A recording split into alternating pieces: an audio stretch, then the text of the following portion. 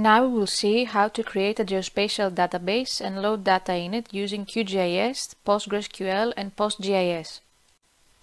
So, first of all, go to postgis.net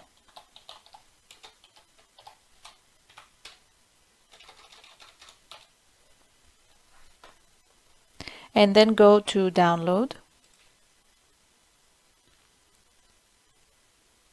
I have a Windows system, so I will go to the Windows downloads. The installers are available on this link, OSGeo downloads. And here we can see some very important instructions of how to enable PostGIS in PostgreSQL, which we will see later on. So go to this link.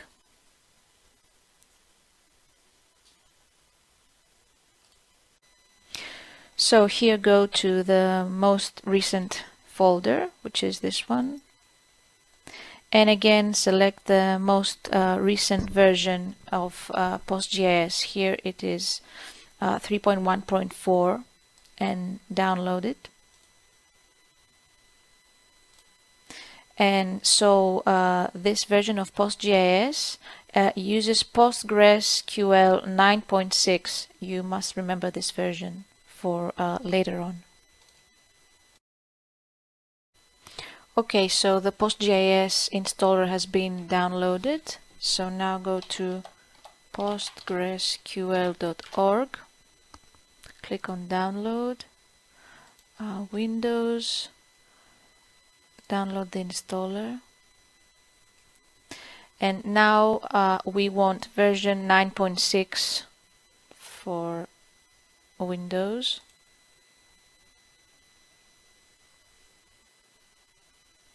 And download the installer of PostgreSQL. The downloading has finished, so now run the PostgreSQL installer. Run it with all the default settings and provide a password for your PostgreSQL account.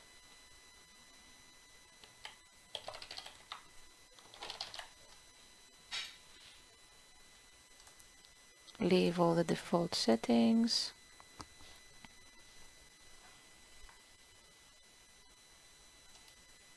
Okay, the installation has now finished. You don't have to run Stack Builder. And now we can run the PostGIS installer.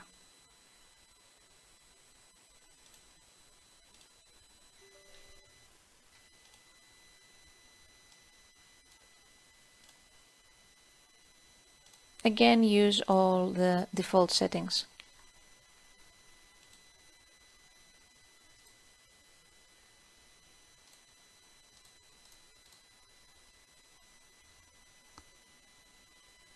Okay, the installation is complete. Now we have to add the PostgreSQL bin directory to our Windows path. So go to this directory and copy the path. Then go to Properties.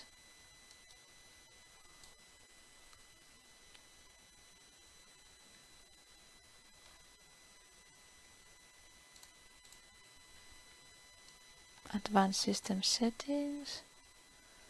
And then go to Environment Variables.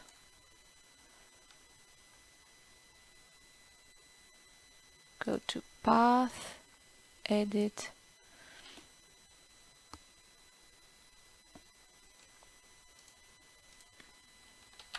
and add the path. Okay. In order to create an empty database, open the PostgreSQL application called pgAdmin.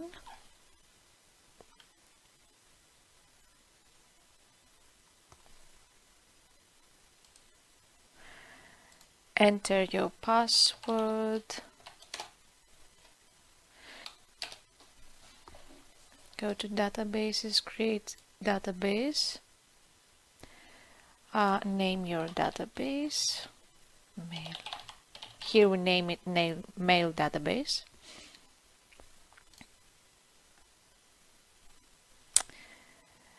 And then you have to create the extensions that will allow Postgres and PostGIS to connect. So go to Tools, Query Tool,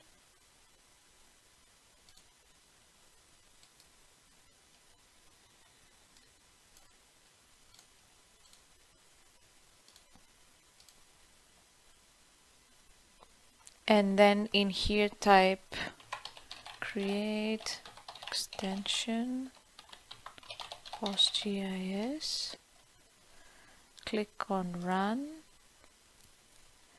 and then you have to connect PostGIS raster.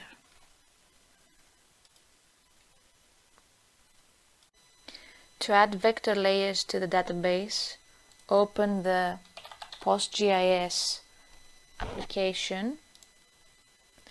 Now we have to connect the geodatabase we created before by clicking on View Connection Details.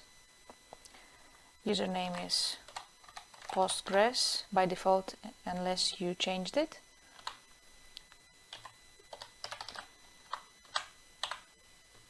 Here is the database name. And here we can see that the connection succeeded. And now we click on Add File. And then we go to the folder we have our data.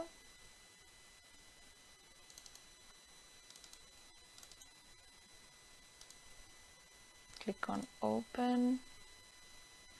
And then Import. And here we can see that the shapefile has been imported. So in the same way, you can continue adding all the vector layers needed for the project to your database.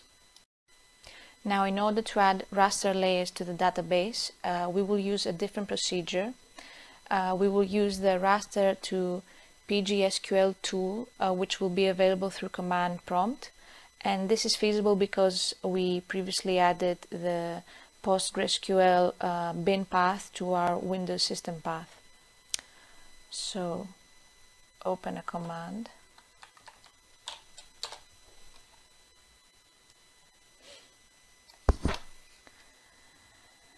And now type in raster to pgSQL. Then S is for the spatial reference system. Here it's the European one, which has the EPSG code 3035. T is for creating tiles, and we use the automatic mode. I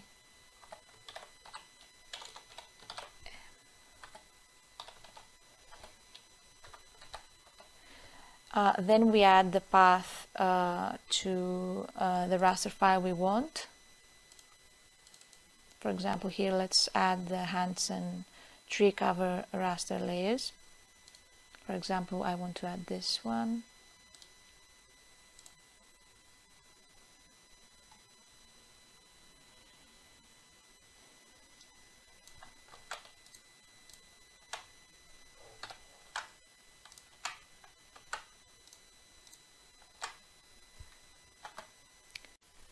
Following this, the public.Hansen denotes that this raster will be in the public schema and its name would be Hansen. And then afterwards is the psql command, which is related to the PostgreSQL and the database connection. So after this, we say that the database will be the MaiL database to add this raster in. Username is Postgres and the port number is by default 4432. Then hit enter. Enter your password, and the raster has started to be inserted to the database. And this is what it would look like when the process has finished. So now we can see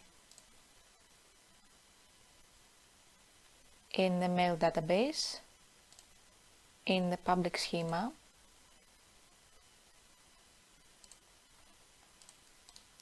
if we refresh, we can see in tables the vector file we added, the European coastline, and also the raster file we added.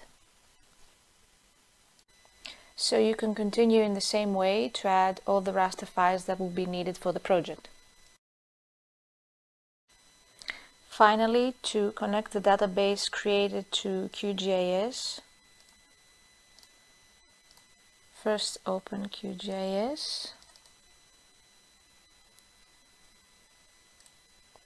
and in the browser panel right-click on PostGIS, click on New Connection, and now fill in the connection information. Our connection can be named MaiL.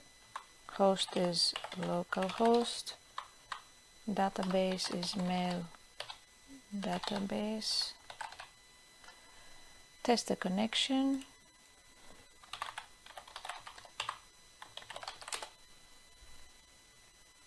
Okay, the connection was successful. Click OK. So now we can see that we have our new connection with the data that was added.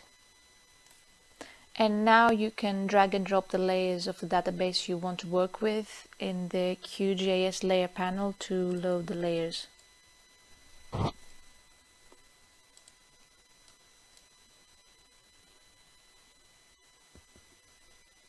Okay, thank you for your attention.